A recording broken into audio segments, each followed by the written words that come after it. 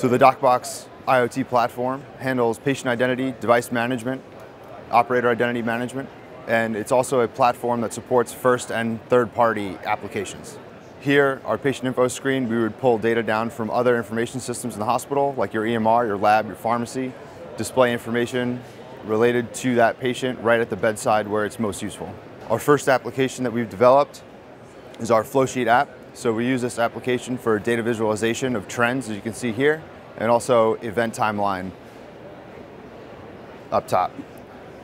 The other piece of this application is nursing documentation. So by automatically pulling data from our physiological monitors, ventilators, infusion pumps, we can also pair that with our nursing assessments and observation data and have a really rich contextual set of information about this unique patient.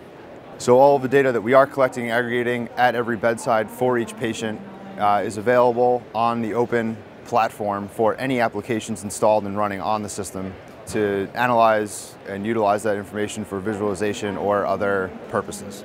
All of this information at each bedside is then aggregated on a solution at the enterprise level, where it can then be analyzed retrospectively and also used for predictive analytics.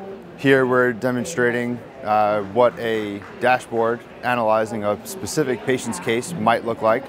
We're visualizing some trend data of physiological information. This patient had a cardiac event, who then was defibrillated, and a physician reviewing this case can see all of the information we collected before, during, and after that event, and then drill all the way down to a very granular level of data that we're collecting. And I can show you that by clicking on some of this trend information. We can then dig down to the waveform data that backs up that physiological information. From this same set of information that we're collecting on each patient, we can then derive operations and logistics information and look at items like device utilization, bed utilization, and technical and physiological alarms for QA analysis within the hospital.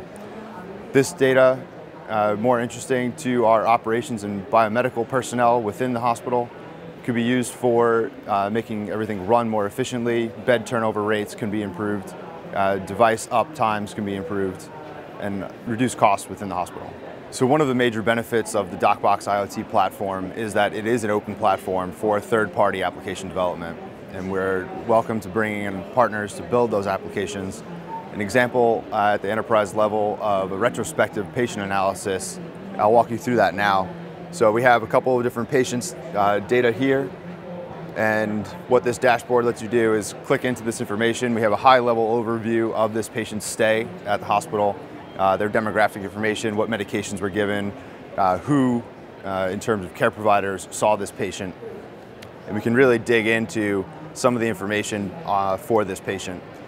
And by looking at some of the more detailed physiological data, we can see this patient that had a cardiac event, all of the information before, during, and after that event, and how the data is related, and really drill down into, we know when medications were given, we know when certain physiological parameters changed, and then dig into the waveform data that backs up that physiological information as well. So that's an example from the enterprise level of a retrospective patient dashboard for case review and other studies. So all of our hardware is Intel-based hardware at the bedside and at the enterprise level. And our enterprise solution uses a Cloudera Hadoop installation for our data collection and analytics at the enterprise level.